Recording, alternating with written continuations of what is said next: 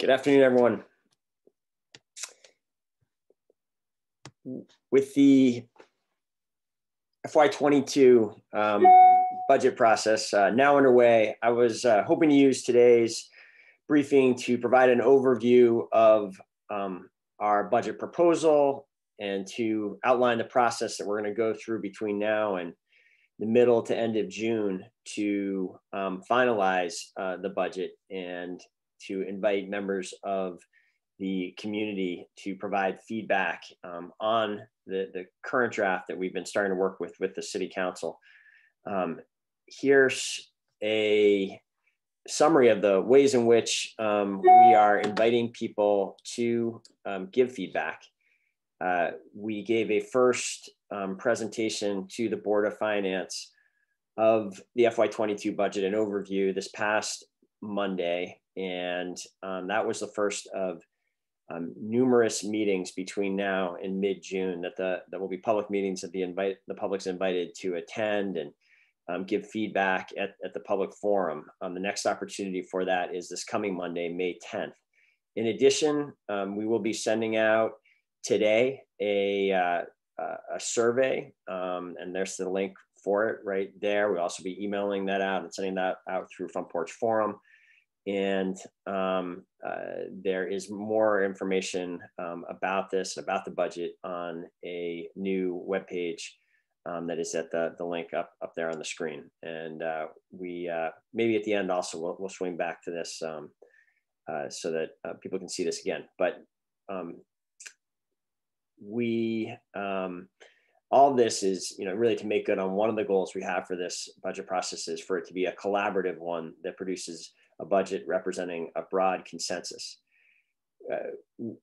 This is an exciting budget year. It also is a challenging year. It's a very different challenge than last year. Last year, we faced a dramatic reduction in the revenues that forced us to eliminate virtually all discretionary spending in our municipal budget to stop the advancement of almost all non-COVID new initiatives. There are a couple exceptions to that, but many initiatives came to a stop. And we also had to spend down significantly emergency reserves that we had spent years building. We kind of think of this as a rainy day fund. 2020, the pandemic was really an unprecedented storm. This year, we have a very different situation. We have an infusion of $27 million of federal American Rescue Plan Act dollars. Sometimes we're going to refer to that in this presentation as ARPA. And we also have an economy that is starting to bounce back and bringing in revenues to the city once again. But it is still going to be significantly below pre-pandemic projections. So this creates a complex and an exciting challenge. With this budget, we must restore full city operations, make structural progress on strategic priorities, and really carefully steward this unprecedented infusion of one-time resources.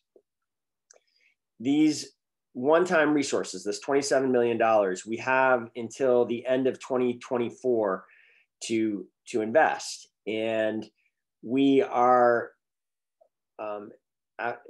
and when I say we here, this is, I know, a goal of the city councils as well. We are going to set aside a significant portion of that 27 million. We think will be $10 to $15 million of that 27 million that will be where decisions for those dollars will be made through a deliberative process that will include a series of public conversations this summer. And we are going to have conversations around climate action, equity initiatives, and other long-term community investments. And that will be a separate iterative engagement process culminating sometime in the fall for where we will be making decisions about that $10 to $15 million. And we'll be talking much more about that, the process for that in the months ahead. We'll be assisted in kind of really laying out how that's going to work once the federal government issues definitive rules regarding ARPA, which is expected by May 10th. So soon, basically by next week.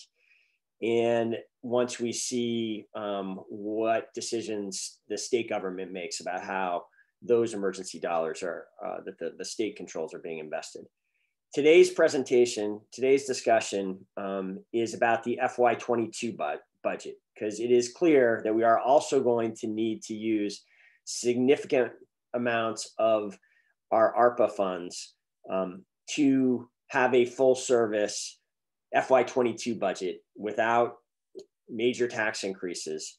And that was one of the intents of the ARPA legislation, and that's what we're going to be talking about in this presentation. Again, in order to do that, in order to get this right, both of these right, both the FY22 budget and the later effort, we are wanting as much public input as possible, and seeking that in part with today's presentation. So here, what Samantha has up on the screen are the principles that we laid out for this FY22 budget with the City Council and the Board of Finance on Monday. I'll try to go through each of them quickly. The first principle is that all city services will be restored to pre-pandemic levels. The hiring and wage freezes that we implemented early in the pandemic have been lifted now and will not be reimposed for the upcoming budget year. And discretionary spending on non-personnel items like training and events and professional consulting, those budget lines are being reviewed, but they are basically being fully restored. We are looking for opportunities for long-term savings where we've learned something in the pandemic, but we are also restoring that important level of investment. The second principle is we are proposing that we keep investing in critical infrastructure at pre-pandemic levels, and that this enhanced level of spending over what we had done historically is needed to address our aging assets and to advance our net zero energy city goals. So to say just a little bit more about this principle, what are we talking about here? For the last 5 years, we have tripled the historic amount of annual investment in our sidewalk infrastructure. We have been, for the first time ever, making relining efforts in our miles and miles of water supply infrastructure. We had planned to go back to the voters last fall, and to ask for another installment of the sustainable infrastructure bonding that we did from 2016 until now, because we have fully spent down that bond. Because of the pandemic, those plans were delayed by a year. It was not possible to move forward with them. And so if we want to continue this enhanced level of investment that is critical to providing alternative transportation to cars and to really addressing these areas of chronic underinvestment, we will need to use federal funds if we want to not lose the current construction season, the current construction year. Principle number 3, we are proposing restoring our emergency reserves to address future economic uncertainty and new emergencies, new surprises, new disasters.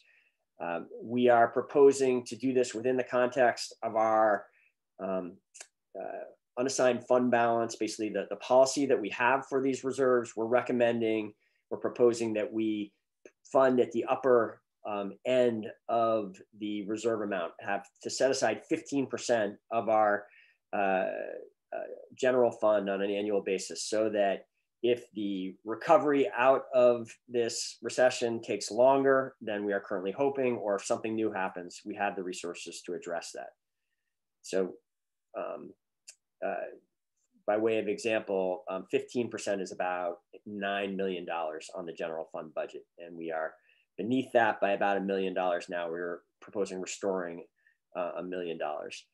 We had spent down much more than $1 million over the last year, but we were at historically high levels for a variety of reasons we get into, but those are the numbers entailed there. Next principle, tax increases should be minimized as much as possible. Here's how we're making good on that principle. We, even though our costs are going up and have continued to escalate each year because of the nature of our contractual agreements and inflation, we did not seek and are not planning on seeking for the current fiscal year new taxing authority from the voters. We are planning, or at least we have proposed to the City Council, that we implement the public safety tax that was approved by voters in March of 2020, and which we chose because of the pandemic to defer last year. Because the new ambulance service is in this budget, and that is a significant structural change to this budget, we are feeling the need to implement that voter-approved increase in this budget season. We are not, however, proposing to put in place the new affordable housing tax, the new housing trust fund tax that was approved by the voters and the legislature over the last year. We are proposing deferring that for a year because we think we can do that uniquely in this year without impacting the efforts to generate more affordable housing opportunities because of the huge and unprecedented levels of affordable housing resources that are coming down from the federal and the state government over the next year. We have consulted closely with Champlain Housing Trust in making this decision, and they support it. So that is another way, in addition to not asking for new authority, that we are trying to make good on this principle of minimizing tax increases. We see that as an important principle really for two reasons. While there thankfully are many members and businesses, many members of our community and many businesses that are doing very well right now, that have even thrived in this pandemic, it has been a very uneven pandemic, and there are many households that have very much been economically impacted, and there are many businesses that are just holding on as we come out of this recession, and we want to minimize any new tax burden. The next principle, the city will make overdue investments in racial equity and justice, in language access and livable wages. Later down the presentation, we have a little bit more detail on that. And the final one on this page, the municipal city enterprise funds severely impacted by the pandemic may require support.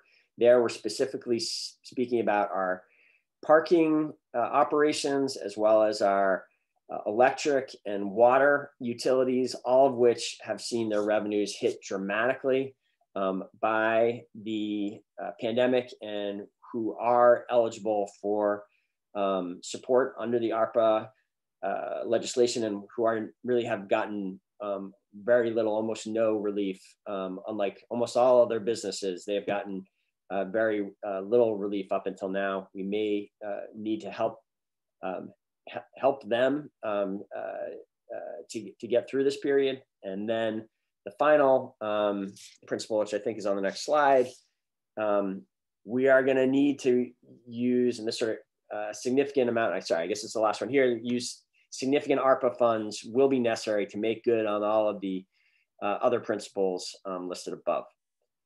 So that's the big picture. I'm now would like to invite our Chief Administrative Officer, Catherine Shad, who this is her second budget year. She has really managed to start her career with the city with the two most unique budget years probably in the last century, and really appreciate the hard work and commitment she's brought to the process already. And I want to hand this over now to Catherine to walk through some of these points in greater detail. Go ahead, Catherine. Thank you so much, Mayor. It has certainly been an interesting time to join the city, but I have been pleased to be a part of the team trying to figure out these unprecedented budgets. As you can see here, this table is some changes in the operating budget where we show what we expect to still be significantly impacted in terms of revenues in next year's budget. As the mayor said, there were a lot of various impacts over this past year. Many of them we are seeing getting better. And in fact, all of these have shown improvement we are expecting between FY21 and FY22, but there are still large impacts. Just to point out the methodology on this slide, we did use FY20 as our year of comparison because, as the mayor pointed out, FY21 was a lean budget. So as we determined what we thought expenses would be, what we expected them to be, we started with that FY20 budget, and we applied a 2.5% level of escalation. You can see that in the FY20 plus 1 year inflation column. And then we did the same thing to get to FY22.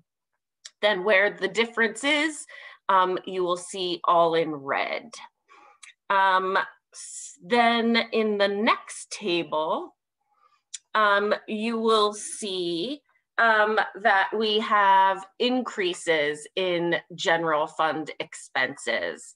And these are areas where we are choosing to make increased investments over where we would have expected. And the same methodology was used starting with the FY20 budget, and again, applying inflation or a rate of escalation over what we might expect.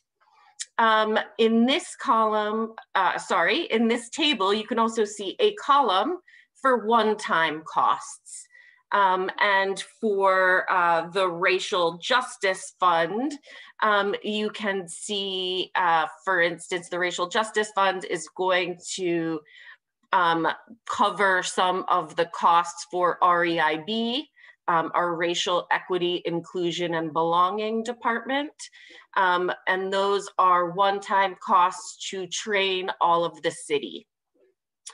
So that $1.8 million, they are not all ongoing costs. As the mayor mentioned, the fire department has ongoing costs because of the fire department, and some of these others we'll continue to talk about in terms of new initiatives as well. We mentioned capital budget needs, and the mayor talked about the fact that we are pretty much out of the sustainable infrastructure bond. To put a fine point on that, we have just under $115,000, which isn't going to get us very far when you see the investments that we would like to make to keep investing at the level that our citizens have become accustomed to.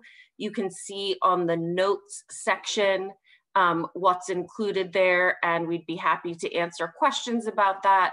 But it is largely streets and sidewalks, stabilizing facilities where that needs to be made, some waste, water and water investments, and then finishing the bike path, which will be very exciting for everyone. We know that's seen even more increased usage during COVID, so that is a top priority for us.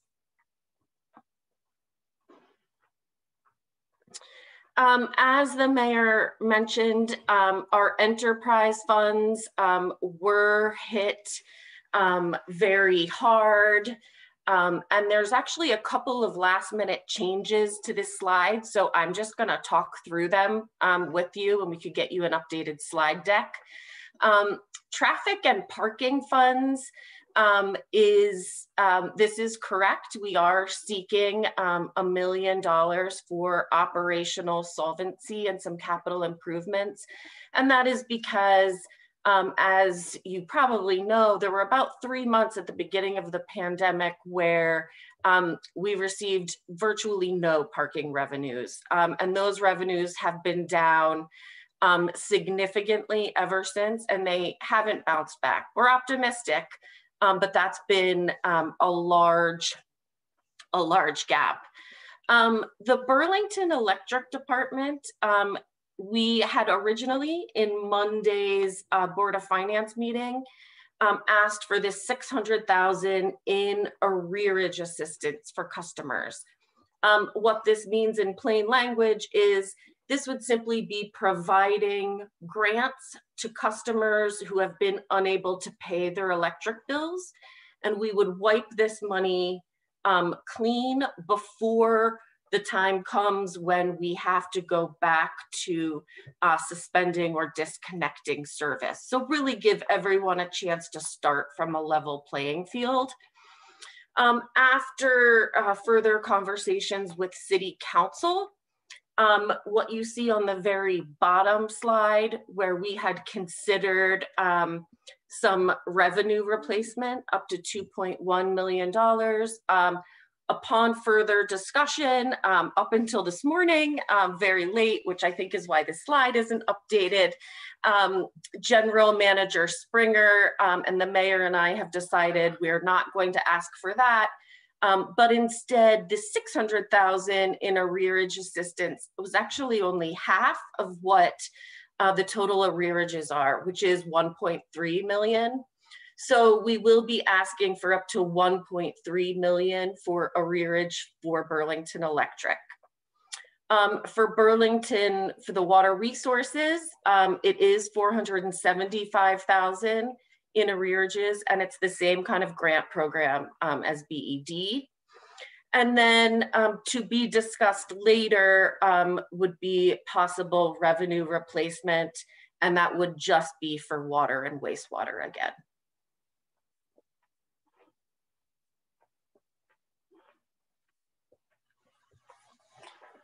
I am pleased to say that although we do have decreased resources in some of those areas I showed you earlier in terms of parks revenues and gross receipts, we do also have additional revenues. The mayor mentioned the increased public safety tax. And we expect that to contribute about $1.2 million to the general fund. We do have $432,000 left in the racial justice fund. That was from the original $1 million allocation from last year. And that's largely because it takes a while to staff up a department and really spend the money. And so now that they have really found their stride and we're really ramping up, they can certainly use that money this year. And as we mentioned, we are expecting $27 million in total in ARPA funds. We are not getting that money in one big check, but we are expecting the first installment of that next week, along with the guidelines from the Treasury, as the mayor said. Some of the restored initiatives that we are pleased to announce in this budget. We are calling it a full service budget compared to our lean budget last year. We are able to bring seasonal employees back to the pre-pandemic level, and that helps with a lot of quality of life issues that citizens notice. It's increased snow plowing, lawn care, lawn mowing, and graffiti removal, things like that. And we are also able to thaw our staffing freeze, as I like to say, and rehire for critical positions around the city and add new positions as needed. The City Council, in addition to their meager funds for unable to do their job, they this year only had $10,000 for any initiatives that they wanted to do, and that was really limiting. So this year we will bring that fund back up to 100,000, which is where it has traditionally been. Also the early learning initiative, we recognize that this is a huge priority across the country, and it is in the city as well. Early childhood education is critical, so we will put this back to the level it was pre-pandemic.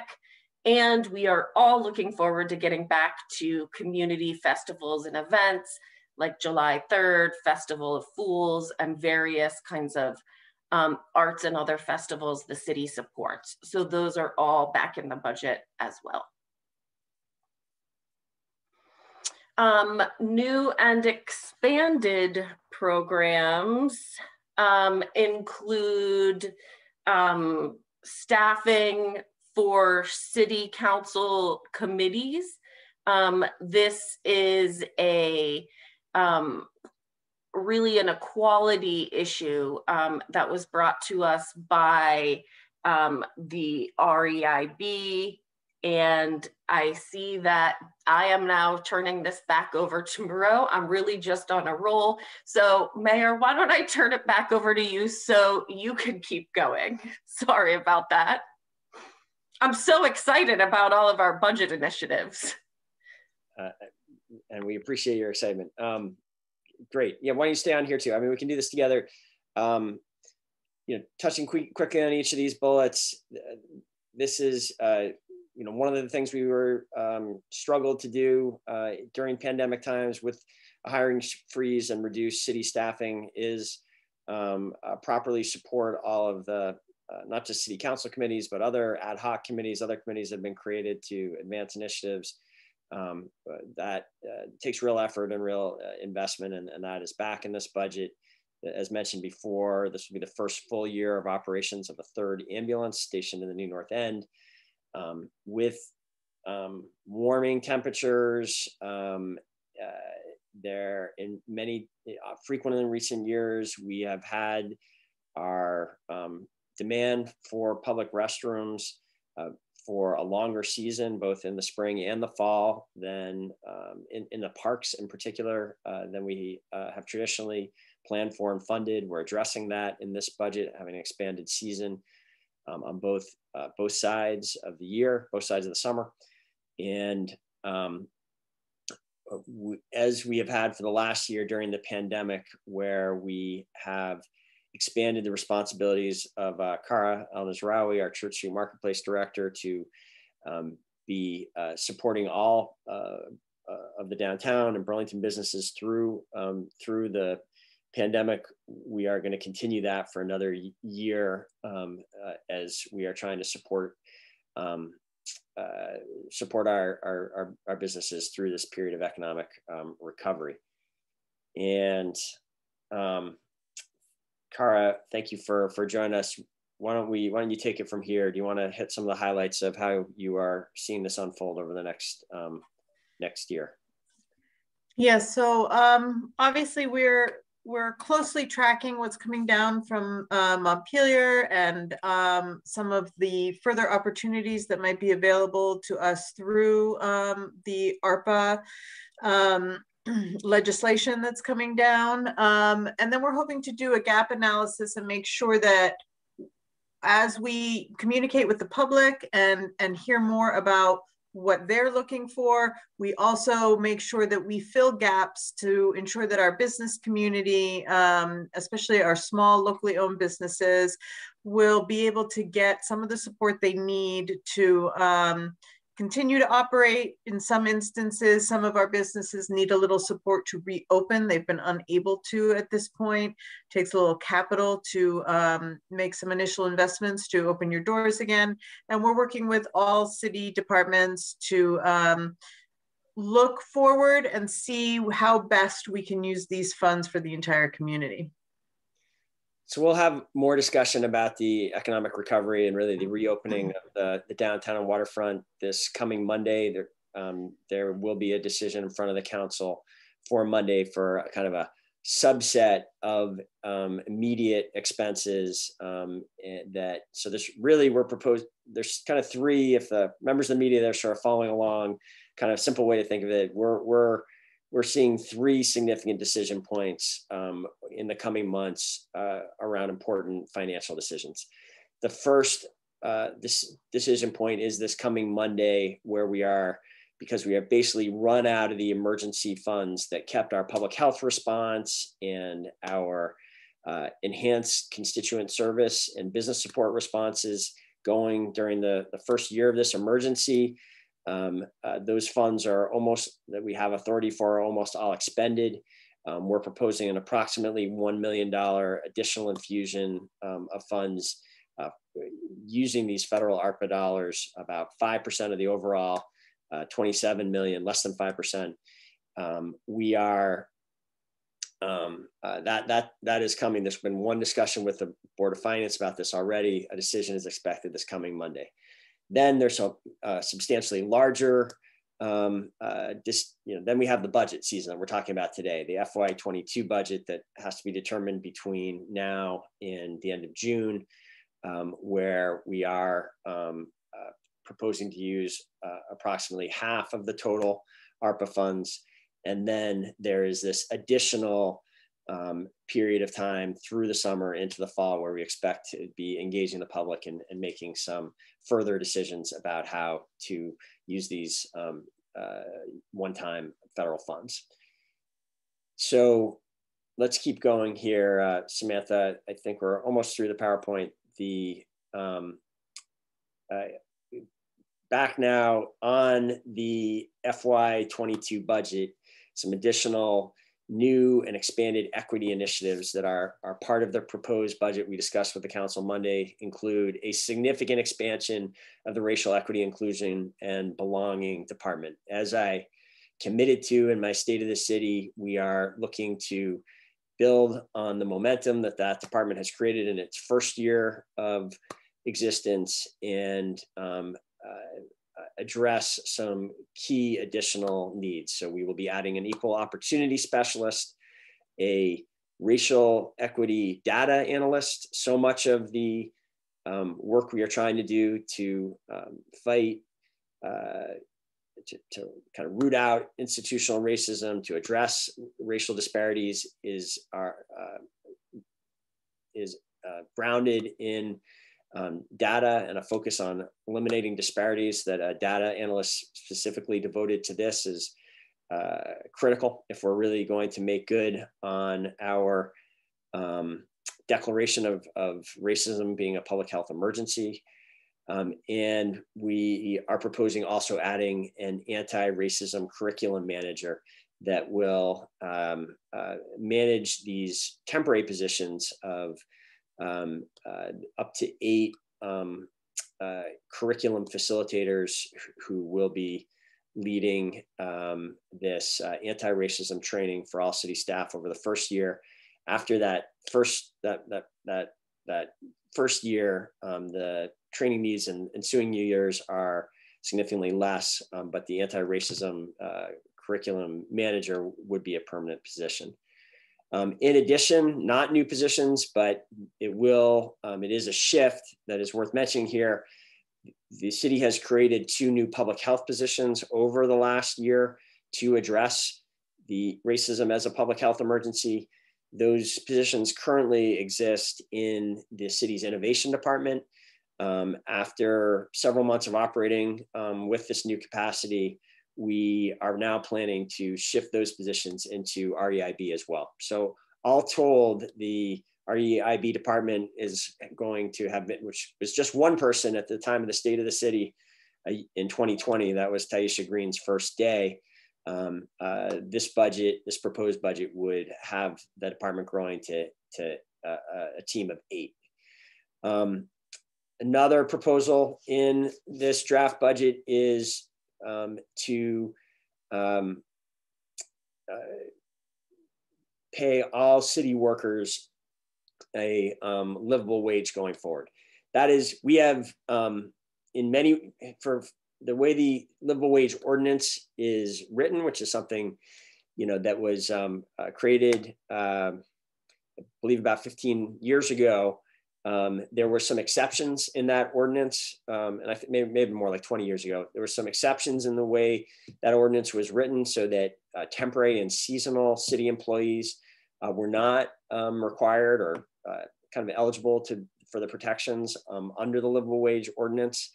In my first year as mayor, we did a significant revision of the livable wage ordinance, and that we expanded the number of employees who are getting livable wages.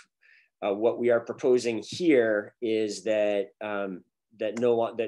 that basically, despite the ordinance, the budget would have all eligible employees, all employees, whether or not they're eligible under the ordinance, would be paid a livable wage going forward. This really, the main beneficiaries of this are seasonal workers who have less than 5 years of experience with the city. They would now be eligible. They would be paid under the proposed budget plan livable wage, and that is an investment of about an estimate of $290,000 on an annual basis. We are adding to the budget funds to ensure to try to continue to make progress on having a diverse and inclusive workforce. We have made some progress on this front as a city in recent years. This is to further build into our systems the ability to recruit and retain BIPOC employees and across the city. The next point, Catherine referenced this previously. This is, an issue that comes down to ensuring that the opportunity to serve and contribute to civic efforts is open to as many people as possible. For, I believe, many years, the state has had a policy of compensating board and commission members that serve on state boards and commissions. We have not generally done that with local boards and commissions. This budget proposal would add funding to allow for a policy change there. The estimate is that it would cost up to $150,000 to, at the state kind of schedule, the same per meeting schedule, that people serving on city boards and commissions would get compensation for those meetings. Last fall, we approved the city's first ever language access plan. This budget has funding for the implementation of that plan. That's an expense of approximately $40,000. Relatedly, but in addition, this Trusted Community Voices program that we have relied on so heavily during the pandemic to have good two-way communication with our immigrant and refugee communities would be, the plan is to fund that for another year and then eventually make that a permanent part of the way the city operates. And this final bullet references the BPD budget. BPD budget, of course, there is a lot of innovation and interest in that budget. We did not present on that on Monday. There will be a presentation on the BPD budget in the coming in the next couple of weeks. Here it is one of those 4 public budget meetings in the next couple of weeks, and maybe Samantha, you could help me out. You could advise which night that is. There'll be a focused discussion on the BPD budget. Certainly, though, one thing we know because of the council approval of elements of the public safety continuity plan that Chief Murad and I presented early in the year is there will be a significant reallocation of dollars towards CSOs, community service officers, and community service liaisons, as was agreed with the approval of that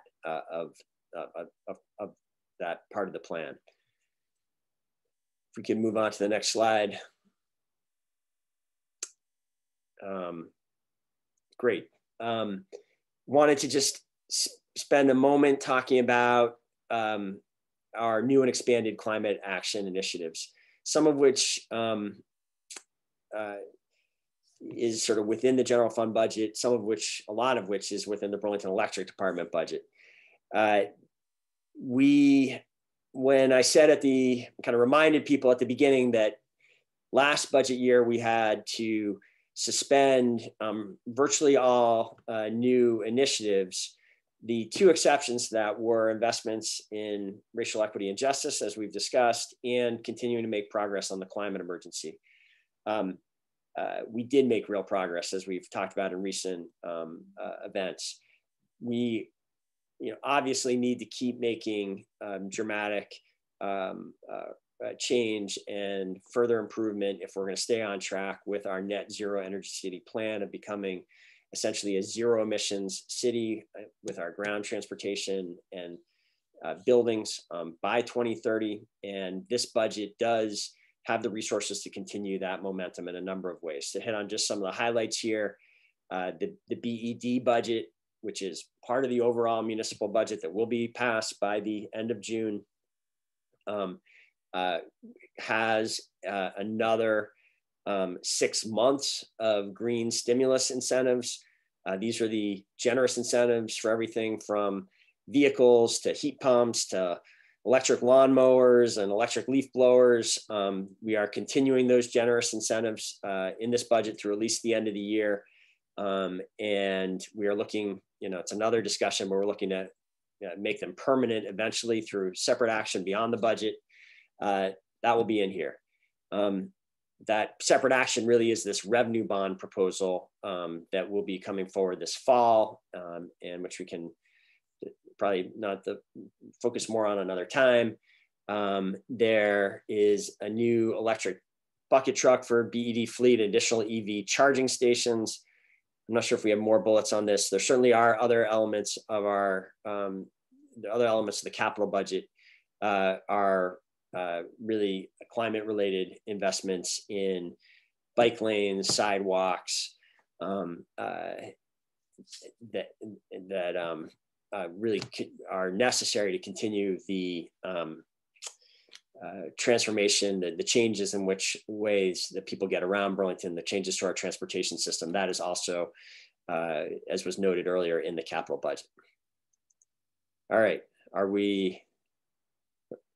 Okay, so I think this is the final slide. And what this does is sort of add this all up and show that if all of these initiatives are funded, and we do expect some change between now and the passage of a budget, and I hope that's clear to everyone. And that we are starting the conversation with this with the explicit intent of engaging the council and in the community, and I expect there will be changes if essentially all of these proposals are funded. That would require up to $15 million of the ARPA funds to be invested in these areas: the operating budget, the capital budget, these immediate reopening and RSC needs. This is the approximately $1 million that I mentioned before will be coming to the council this coming Monday. We have about $1 million proposing to replenish the unassigned fund balance to 15%. And then these critical enterprise fund needs approximately $2 million. So with that, I think, Catherine or Samantha, is there anything more you wanted to add before we turn this over to questions? I just wanted to answer your question. The Burlington Police Department budget, actually, as well as REIB and the Church Street Marketplace budgets, will all be presented on Wednesday, May 19th. And we'll get started on reporter questions. And in the meantime, I will pull up where folks can find this information on the Burlington City website and let you all take a look at that before we end the event today. So a quick reminder that if you would like to get in the queue as a member of the media to ask a question, you can email me at sheehan@burlingtonvt.org, which is also in the chat. And the first question we had was from Christina at WCAX. 1 second, Christina, and I'll enable your microphone.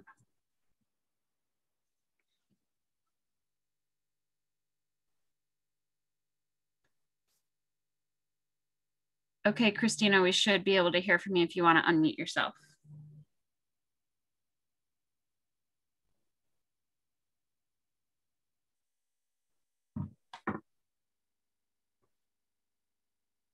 Here we go. Can you hear me?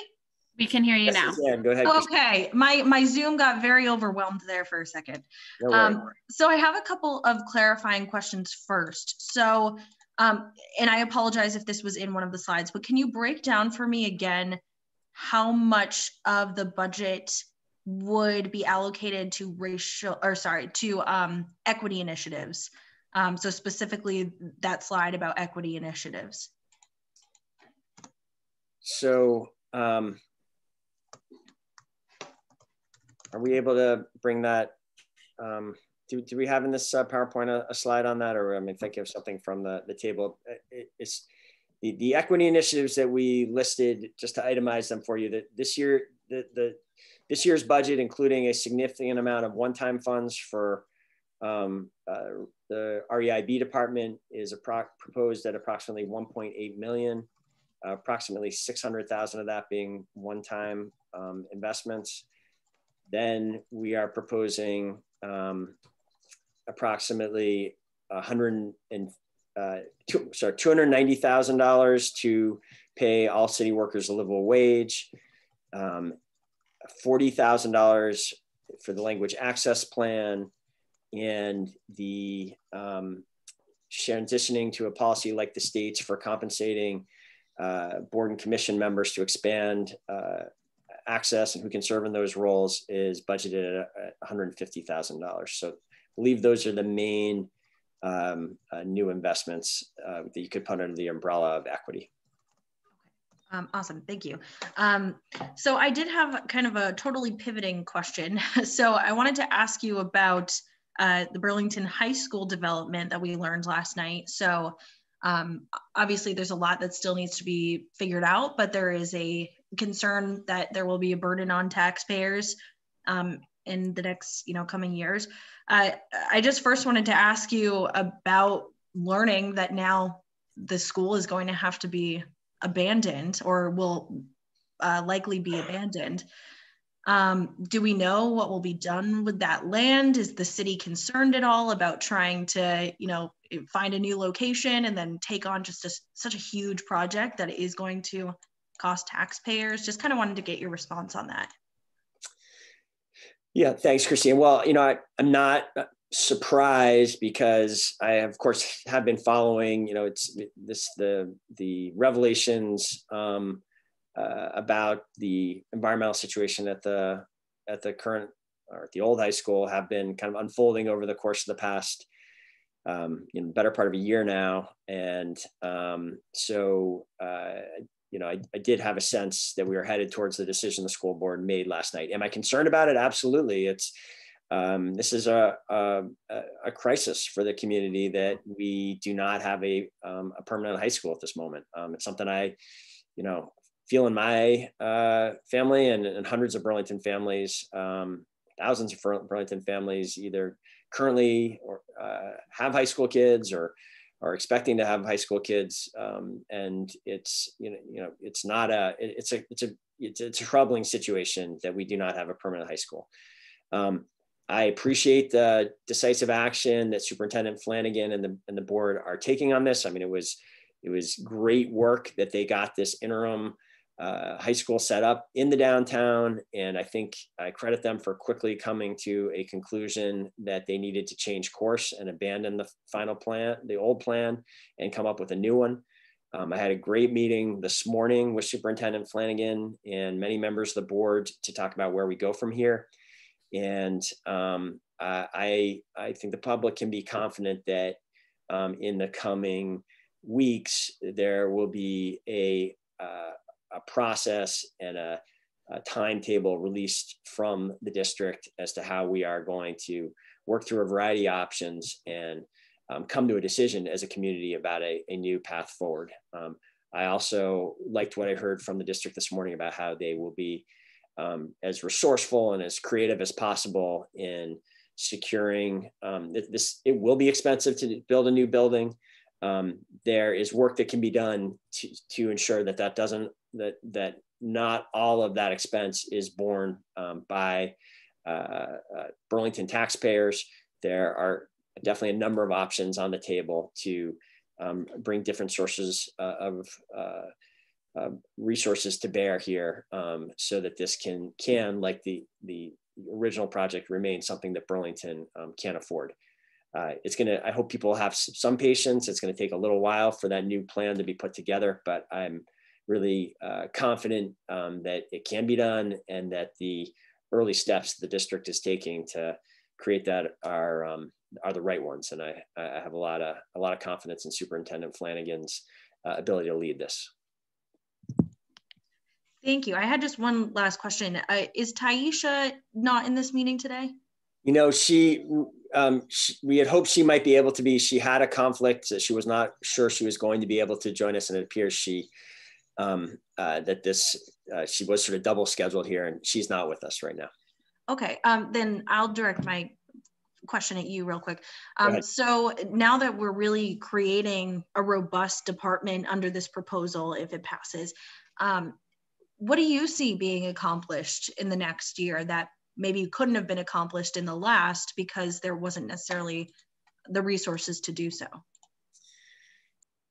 Yeah, the goals, what we're trying to do with the Racial Equity, Inclusion, and Belonging Department are major community goals. I don't think they're all going to be accomplished in 1 year or even in 3 years, but I do think we'll make progress over the next year towards major critical milestones, such as increasing BIPOC home ownership, specifically Black home ownership in Burlington, towards reducing these terrible racial disparities in health outcomes that we have seen in the COVID pandemic, that we've seen they've been particularly bad outside of Vermont. We've worked hard to minimize them here in Vermont, but we still have seen them in the rates of infection and the rates of hospitalization. What we've seen in COVID is emblematic of a much larger problem, that we have major health disparities by race. This department is set up to address that. And certainly I do think in a year, we will have made real progress towards Burlington itself as a city government being much more of an anti-racist organization than we are today, much more aware of where we have institutional issues, that structural issues that result in biased and essentially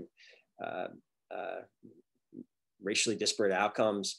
We're going to be a much more of an organization that seeks those out and works to root them out once we understand them. And that's what the training over the next year, we're gonna make real progress on that. So those are a few of the big goals. I do look forward to you talking to Taisha directly about how she would articulate further goals.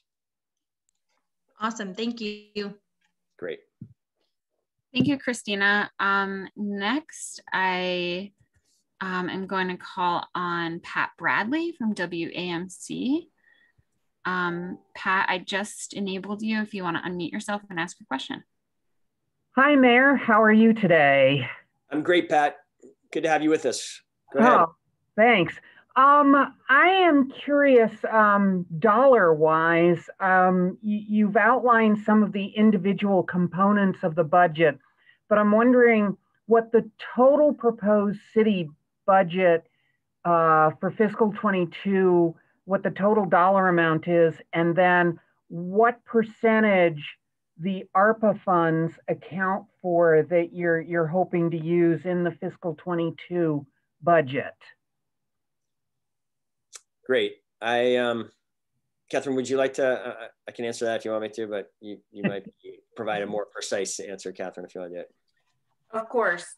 So as you might imagine, Pat, we are still putting together all of the pieces of all of the budgets, including the enterprise fund. But I believe that it gets at the spirit of your question to answer for the general fund.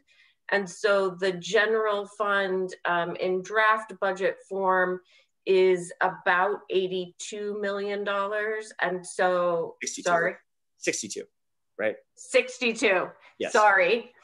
And well, no, those are the operating funds. Oh, you're including Monroe, so it is actually 82. Sorry, okay. There's two very confusing numbers here. So it's about 82 million all told, and it's only about 5 million of that is the top line of ARPA that we were talking about.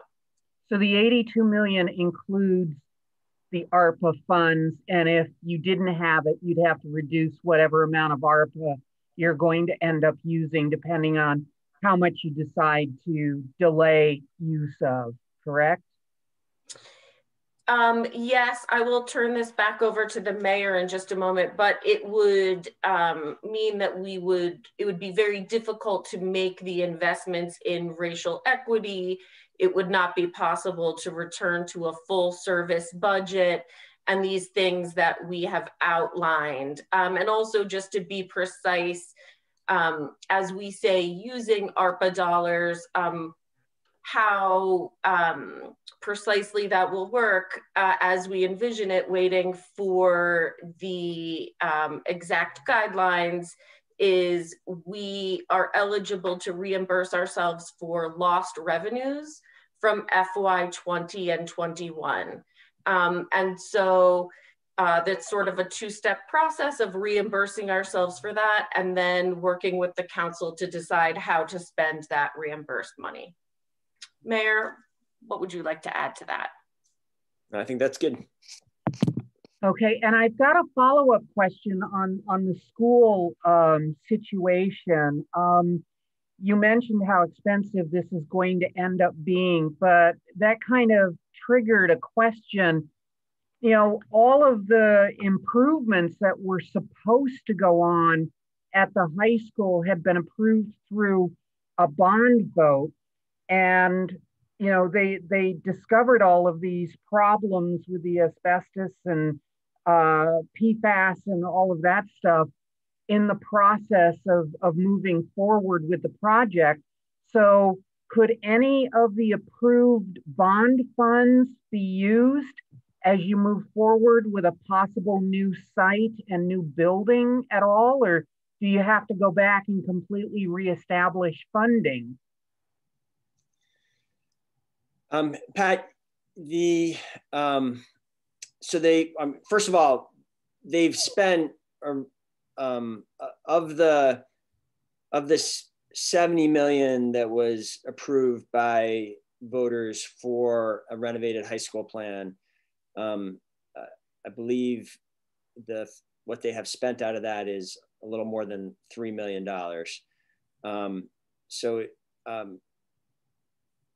So they're, you know, people should understand that the great majority of those funds still exist and are, you know, are accessible for this project.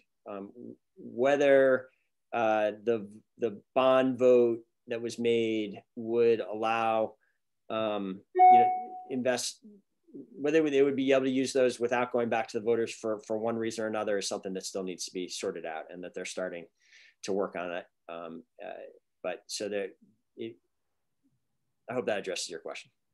And is the land itself contaminated? I mean, do we know at this point if the building could just be demolished and you could rebuild on the same land?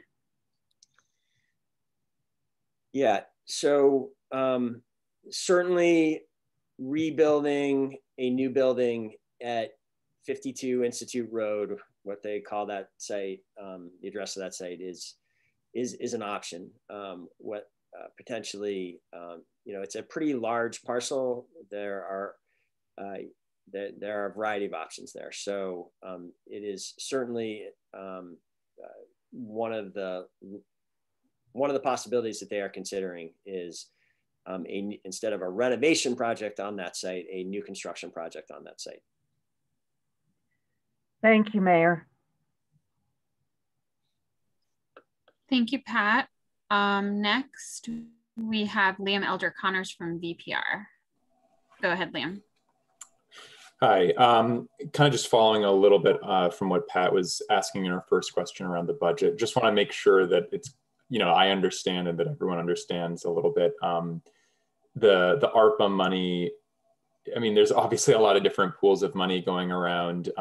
In the budget proposals that you have, some of the new things such as, expanding the racial equity office, the livable wage pay, all of those things. Are those all, those are things that are going to be permanent parts of the budget, and you're not funding with the one-time ARPA money, you're just using the ARPA money to kind of fill up revenue shortfalls? I just want to make sure I'm kind of understanding the interplay you have here, and like what proposals are with this one-time money versus things that you're hoping to kind of bring into the fold as operational. Right.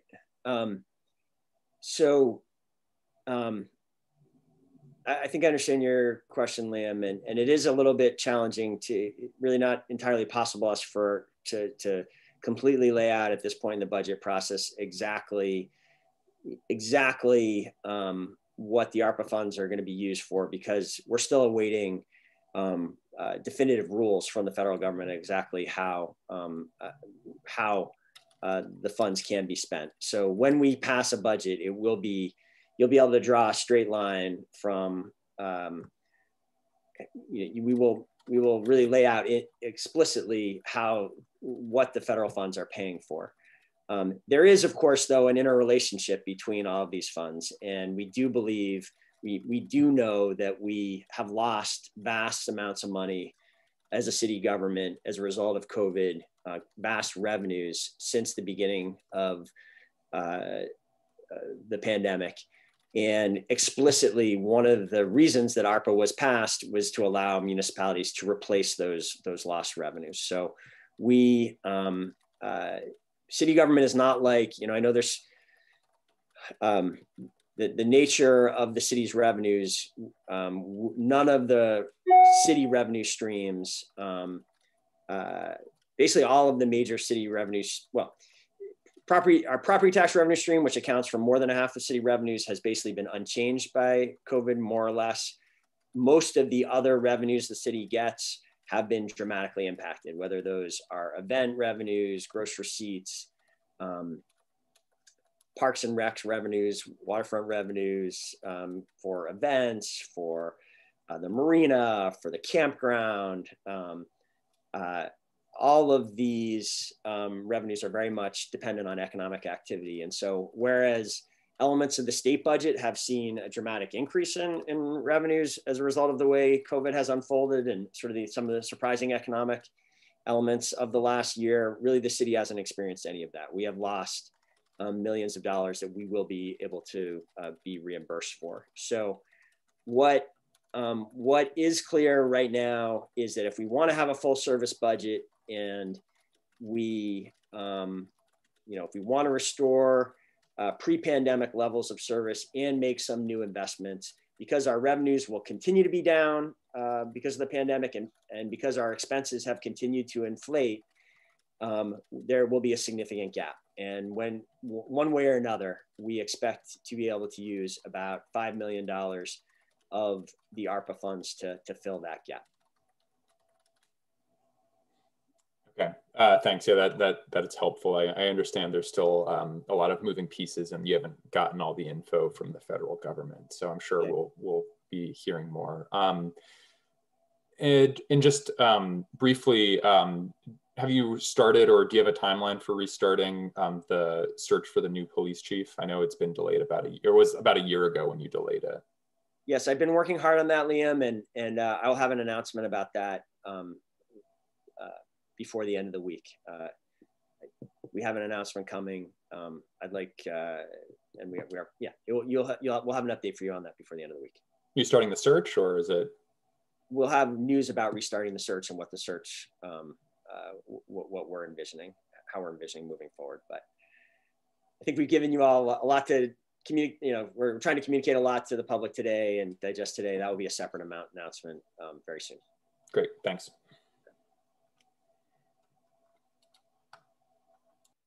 Yes, but to be clear, we're not announcing a new chief. We're talking about what going forward looks like. Thank you. Okay. And next, potentially lastly, we have Grace from VT Digger. Hi, can you hear me? Yes. That's Grace, go ahead. Yeah, Mayor, I was just hoping you could kind of just categorize the overall financial health of the city of Burlington as we're exiting this pandemic and as you're planning out this FY22 budget. Well, because the Biden administration came forward and finally directly assisted municipalities with the American Rescue Plan Act, and because Congress, because our outstanding federal delegation was finally able to overcome the Republican obstruction, which was keeping municipalities from being helped, we are now in a very strong financial position. We have gone, because of the passage of that act, we have gone from having a severely constricted budget with the prospect of years of very challenging budgets ahead to one where we are coming forward with a full service budget that restores pre-pandemic services, that has important new investments in equity in it. We're able to do this with very modest tax impact on Burlingtonians, and also do so in a way that would have our reserves fully funded, and on top of all that, at least $10 to $15 million of additional resources available to us for further important initiatives over the next 3 years. So we have gone from, I guess maybe to summarize that all, Grace, I think we have gone from by far the most constrained economic environment that the city has faced in many decades, probably since the Great Recession. Overnight, we have gone from that to having within our control the most discretionary resources we have ever had. That is why, I tried to summarize the challenge at the top is this is a unprecedented and really great opportunity that gives us the real responsibility to get all this done is challenging, but the goals again are a full service budget with important new investments and carefully stewarding these unprecedented resources and making sure that to the best degree we can, every dollar is carefully used and invested in a way that has maximum structural impact on the future of this community. Thank you. Great, thank you. All right, well, we've kept you here a long time. We are, again, there is a new landing page on the city webpage that has even more detail on this budget. Here's that page. This is the beginning of a major focus over the next month and a half to get to an FY22 budget. We look forward to talking to you all further about this. And I think we will call it a day at this point. Thank you all for joining, and we'll see you all again soon. Take care, everyone.